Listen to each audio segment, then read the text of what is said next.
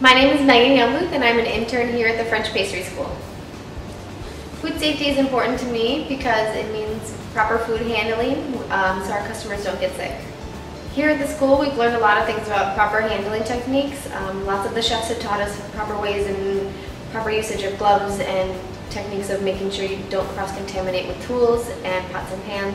We are the next generation of workforce, so we know the proper ways to bring things out to the general public, and so we don't bring those foodborne illnesses into homes and our families and friends.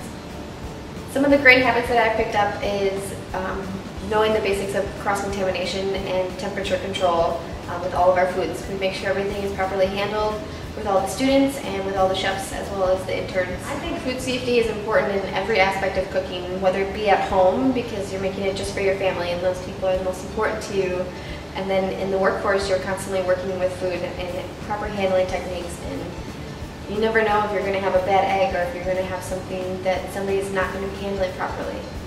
So we always have to double check with how your staff is working and how everybody's refreshed on their proper food sanitation courses and guidelines. Food storage is important to us because we maintain it through all of our Cambros, and we make sure everything's properly labeled and dated so we know when things have gone into the cooler and when their expiration dates are, so we know when we can take care of things properly.